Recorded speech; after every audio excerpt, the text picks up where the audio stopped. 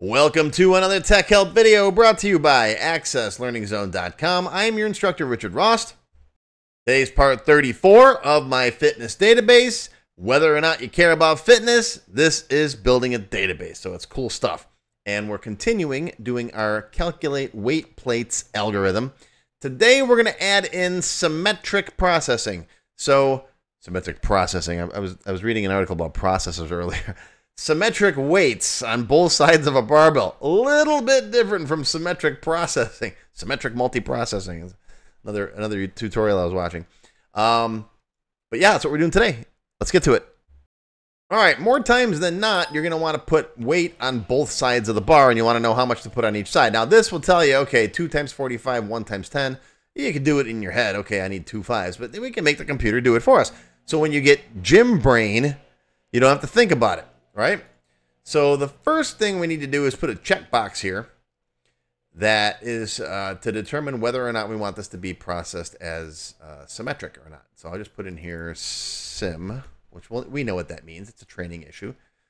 And I'll make it so you can actually see it by making it white. There we go. And bring that back. And let's call this guy symmetric. Okay, we'll make the default for that yes. Okay, now into our code. Let's go into plan plates, definition. First thing we gotta do, let me close this guy here. First thing we gotta do is make this accept another parameter. So symmetric as Boolean. All right, right here, first of all, the load weight. Now, if we're doing symmetric, the load weight's going to be divided by 2, right? We need to figure out how much weight to put on each side. So, if symmetric, divide load weight by 2, right? So, this is going to be, so that's the one-sided. So, if symmetric, then the load weight equals the target weight divided by 2. And we're going to also, so we don't have to keep figuring this out all the time. I'm going to say pairDiv equals 2, because the other one will do pairDiv equals 1. That way it makes it easier for the calculations later.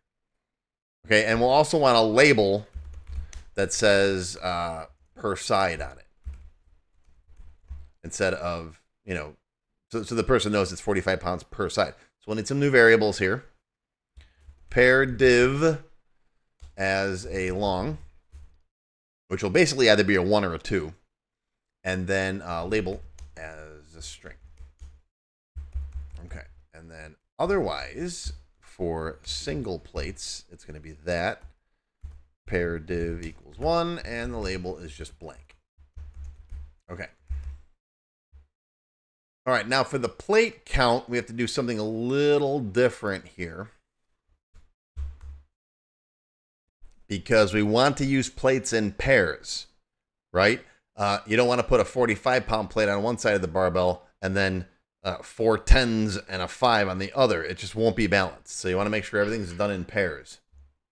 So we know the total plate count, but now we got to figure out, okay, we got to have enough to do 2 on each side if it's symmetrical. And that's why I made this guy up here, the pairDiv, so we can divide it. So let's make another one, another variable up here. We'll call it maxByInventory, or whatever you want to call it, as a long. And then down here, we're just going to make sure that maxByInventory equals int the quantity owned by divided by the pairDiv. So if I own 10 of them, I can use 5. Make sense? Because it'll be, the pairDiv will be divided by 2 because we're doing symmetrical. Quantity owned is 10 of the 45-pound plates. So the maxByInventory is 5 now. But if it's not symmetrical, pairDiv is 1, so it's the full quantity owned. See what I'm doing? It just makes it easier than having to check for that all the time. I just made a variable called pairDiv. So either divide by 2 or leave it 1. Now, the useCount equals the plate count, right? Which we already figured out. But if the useCount is greater than maxByInventory, then the useCount equals maxByInventory. Okay? So we figured out how many plates we need. This will now figure out how many plates we have divided by 2 if it's symmetrical or not. Set the useCount equal to the plate count, but if plate count is bigger than this number, then use that number. That's just a little bit of a change. And now all we have to do is throw in this label that I put, either per side or nothing. So down here, plate, right there, we're going to put a space in there. And then we'll throw in here and label. So it'll be either nothing or per side. All right, save it. Debug, compile once in a while. Oh, plan plates. Argument not optional. Did you see that? Let me do it again in case you missed it. Argument not optional. Because we added symmetrical in there, and that's a checkbox. So symmetrical is a checkbox. That'll get sent. No, I spelled it wrong. Symmetrical. And I still got it spelled different from what's over here. Let's see how I spelled it over here. Symmetric. Symmetric. See? A little thing. That's why you take full advantage of not capitalizing stuff, right? When you declare your variables and you name your fields and all that stuff, you want to type in proper capitals. But as you're coding, you don't, because I can immediately see that as soon as I did this, right, symmetrical, I immediately can see now it didn't camel case. So I know I typed it in wrong. If I just did that, the S capitalizes. All right, so that's one of those little developer tricks. You want to remember that. All right, debug, compile. We're good. Close it, open it. 100-pound plates, go. All right, target 100 pounds, 145 per side, 1 5-pound per side, and that is correct. That's we got the per side, right? 45 and a 5 is 50 times 2 is 100, and it works good. Let's do 300 pounds. Calculate. 3 45s per side. That's 3 times 45. I got to pull the calculator out. 3 times 45 is 135 times 2 is 270 plus 20 plus 10. That's 300 pounds. Beautiful. And let's try throwing a weird number in like 301.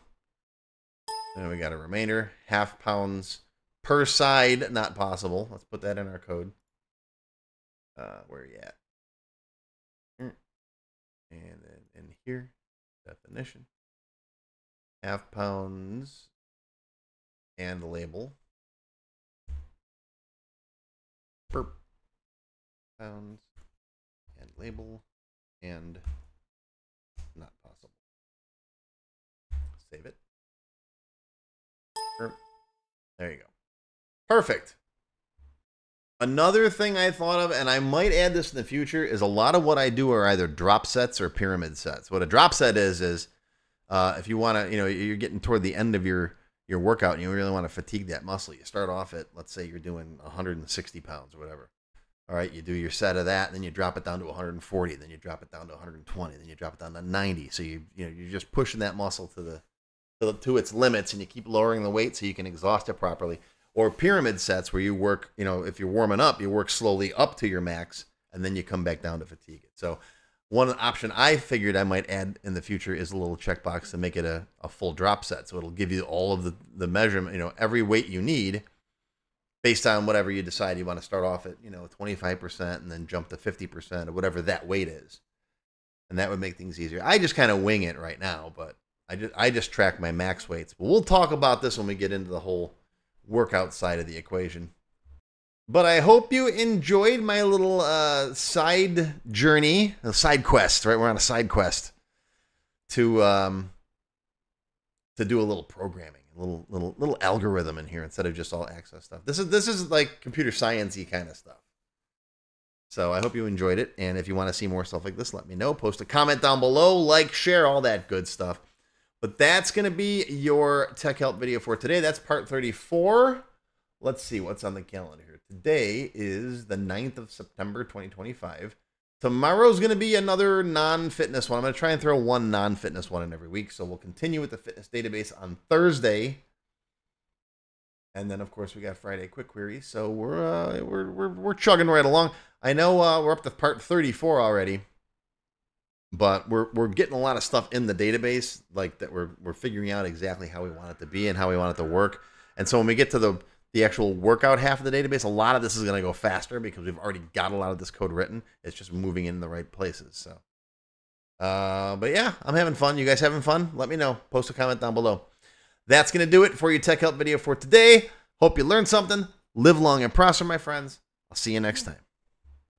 If you enjoyed this video, hit that thumbs up button right now and give me a like. Also, be sure to subscribe to my channel, which is completely free.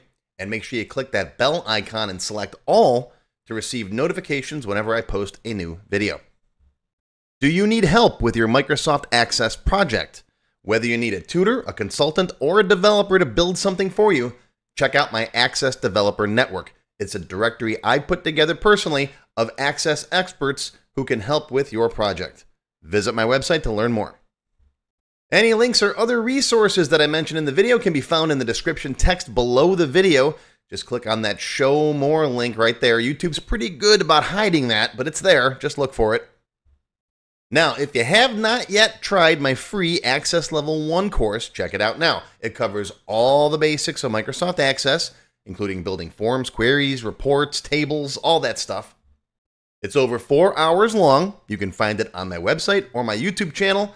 I'll include a link below you can click on. And did I mention it's completely free? And if you like Level 1, Level 2 is just $1. That's it. And it's free for members of my YouTube channel at any level. Speaking of memberships, if you're interested in joining my channel, you get all kinds of awesome perks.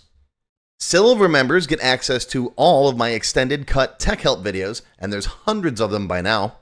They also get one free beginner class each month, and yes, those are from my full courses. Gold members get the previous perks plus access to download all of the sample databases that I build in my Tech Help videos.